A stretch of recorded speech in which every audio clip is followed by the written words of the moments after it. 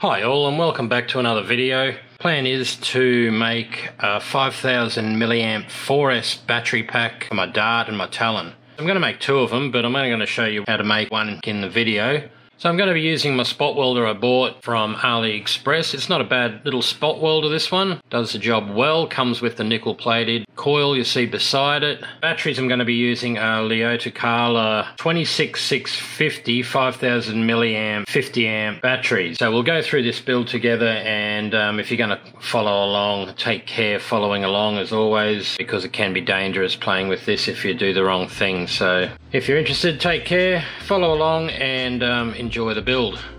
So we'll start with our 4 batteries in this position like this, and what we're going to do is take 2 like that and flip them over. So that's going to be the layout of our battery pack. So we'll split the pack into 2 separate cells, making two 2-cell 5000 milliamp batteries. Your cell arrangement for the 2 packs should look like this, with one positive up one end and one negative the other. And we will hot glue the cells together. Make sure they are even before the hot glue dries. So you should be left with 2 cells in this configuration here, hot glued together. Next, I'm going to put a mark on the positive and negative of 2 of the batteries. These will be the main connecting point for the main wiring terminal, which will hold the XT60 connection. We can now hot glue the pack together, creating the 4-cell, in preparation for spot welding the nickel plating.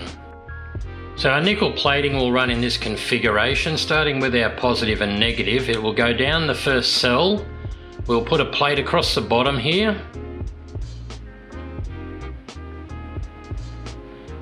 The current will then come up to the top and go across where we'll put another plate. From there it will go back down and across the bottom where we'll put our final plate, connecting the 4-cell together. Care needs to be taken when doing the nickel plating that you don't short anything out. So your battery configuration with your nickel plating should look something like this. We will then turn it over and we'll put our first nickel plating just here. Always do a test first on your settings for your spot welder so that you're not going to be using too much power and creating a hole in the bottom of the battery. For this particular spot welder, I have it set about midway.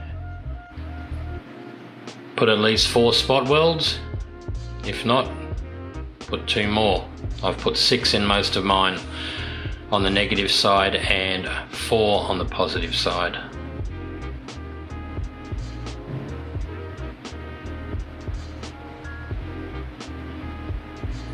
And once that's done, just check it with a pair of pliers that it's firmly connected. That's very important. We'll then flip it back over to its original configuration, keeping the positive and the negative that we marked in the same spot. We'll now do our next nickel plate across the top here.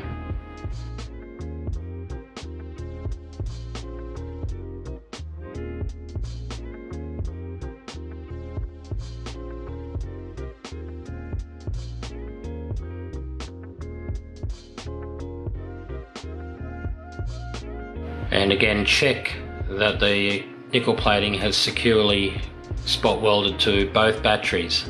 So next our current will go down like we said before, and we will flip the battery back over and put the last nickel plate on the positive and negative of the 3rd and 4th cell.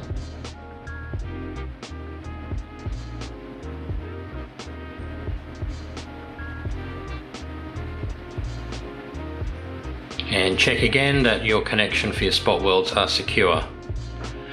Bring the battery back in the same position again with your positive and negative in the same spot so you don't get confused, and we'll go on to the next step. Next we will check our battery voltage levels on each cell with a multimeter.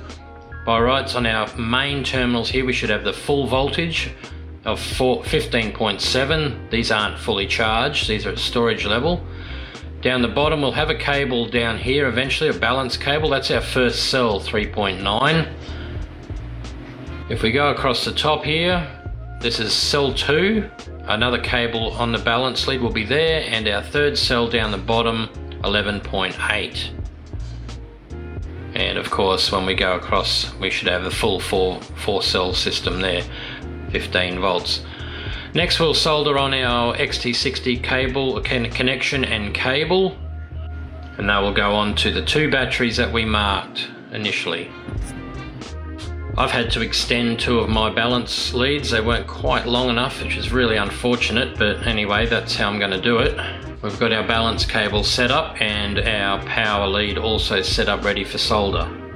So next we're going to take the balance cable. The red obviously will be our positive. It's going to go in that configuration. So negative over on this side, we'll give it a quick sand just to let the solder get good connection.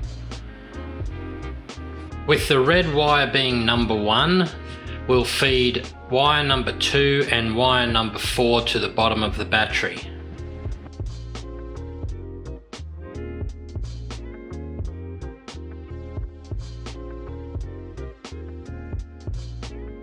So we'll solder wire 2 to the nickel plate after we've sanded the nickel plate for good solder connection. We'll add some flux and then put a nice solder blob on for the wire to connect to. It's important not to get too much heat into the battery, so make sure your soldering iron is quite hot. We've got a good connection there for our balance cable.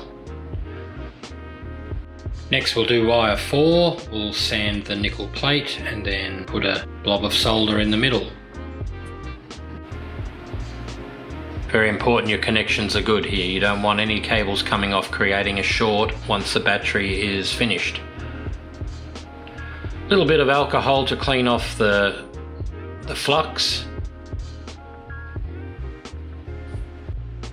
And we'll turn the battery back over and do the final balance cable for cell number 2. We'll determine a comfortable length and trim the wire. Rough up the nickel plating a bit for good solder connection. We'll add a bit of flux and a nice big blob of solder.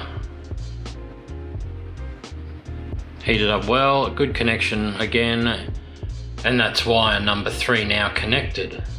So you should be just left with the 2 outer wires now, which will go with your main cable. Plenty of solder will be needed here, so again try not to be too long on the battery so that you overheat the battery. Get a good connection with your cable on the negative and also with the positive. I decided to put my battery cables on first and then trim up the length for the remaining balance cables. Always use flux because it makes the job a lot easier, flows the solder much better.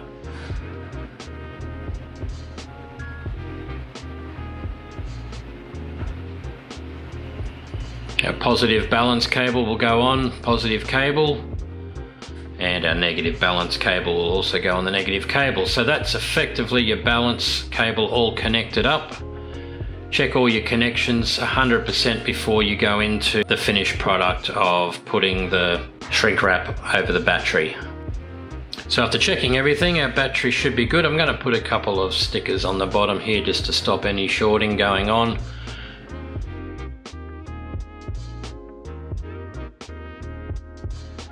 We'll now clean off the excess flux with the rubbing alcohol and put the remaining stickers on each cell.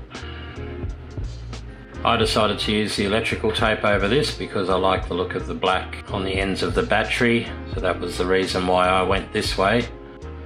It was here I realised that the heat shrink that I ended up buying was a bit small, so I've reordered some new stuff which will be coming in a couple of weeks. So at the moment I'm going to just wrap the battery up with this black tape that I've got.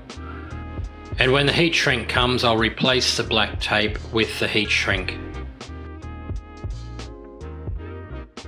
So now that our battery is all wrapped up, we will just write on it what the battery is and what its capacity is, just for reference.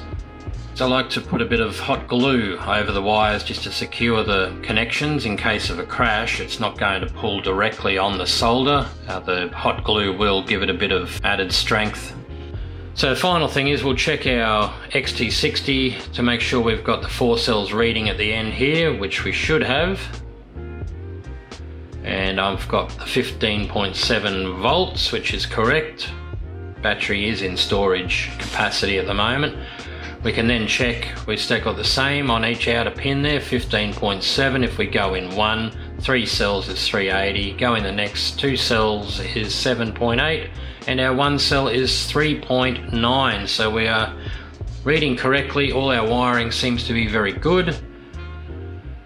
And that's my battery so far that I've created. Just got to wait for this heat shrink. So hope you enjoyed that. I hope you find it informative. Any questions, just leave it in the comment section. I'll do my best to get back to you. Until then, happy flying, stay safe, and see you in the next video. Bye for now.